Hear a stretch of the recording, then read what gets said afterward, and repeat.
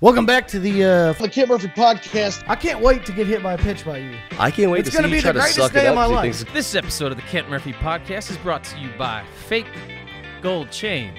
Yeah, but I don't know how you're going to do a lap dance from 6 feet away. You know what I mean? 6 feet. You could just wave at her. 90. What the heck?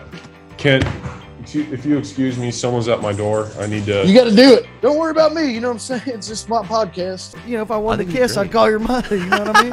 What was your favorite minor league team to play for? Was it the Louisville Bats or the Miami Marlins? What's your favorite kind of beer?